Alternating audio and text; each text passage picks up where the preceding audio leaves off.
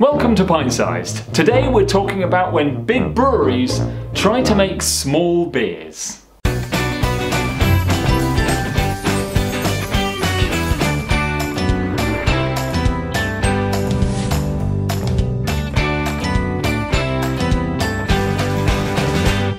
Welcome along. Today we're pitting two craft beers against one another. The first is the Backyard B17 from Carlsberg, Sweden. The Carlsberg-owned Backyard Brewery is an experimental workshop located in the backyard of the Falkenberg Brewery. One word. Thunderkuka Falkenberg. They do two beers. The first one, the B17, is a pilsner style lager made with Sass and Willamette hops. The other one is the Lawnmower, an amber beer made with caramel and Munich malts. The other beer is Bragging Rights from Brains Craft Brewery, Brains Craft Brewery. What? This one is based on an old Welsh style of beer called a braggot. Bragard.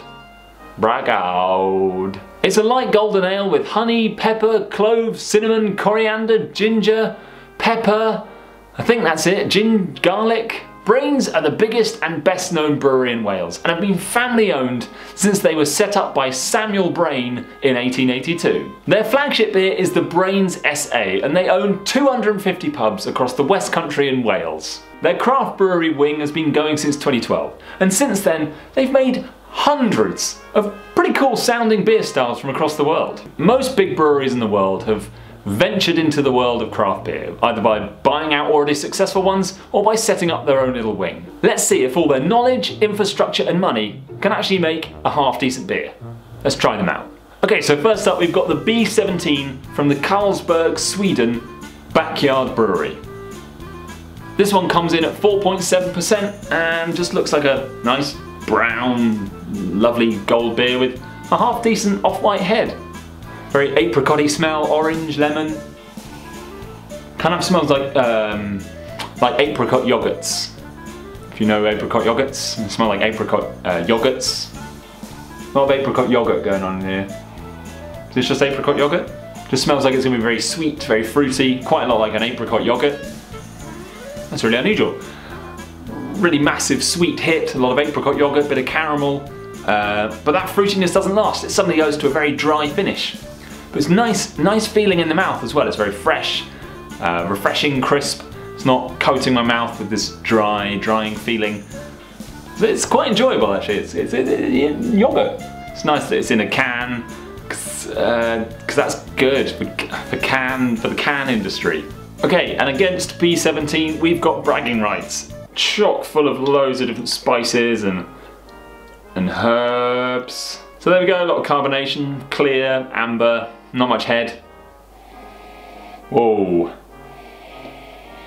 Whoa, it smells like a toilet. It's very spicy, almost that very clovey, banana-y smell. Very clovey, clove heavy, clovey.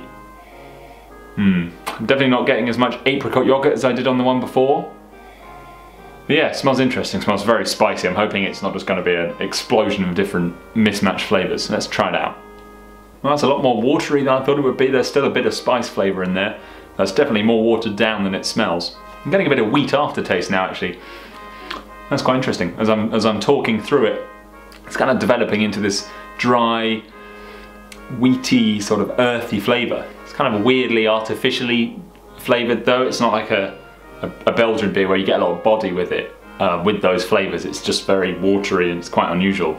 I don't know if it's pleasant or not. Yeah, I'm not sure. Don't know why I'm talking to it. I'm so sorry.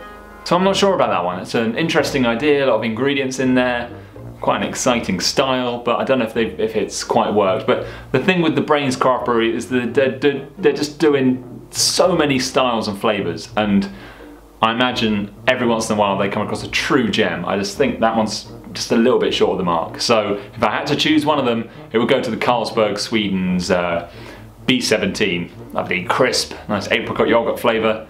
Half decent craft beer, albeit made by Carlsberg. That's all for this episode of Pint Size. Remember to check out our Facebook page /Pint Size Thinking, where this week I uploaded a Beers of Europe unboxing. Now everyone loves those, I think, still, I hope so. Anyway, yeah, so check it out, /pint-sized thinking. Thanks so much for watching. Remember to subscribe if you like what you saw, and I'll see you next time.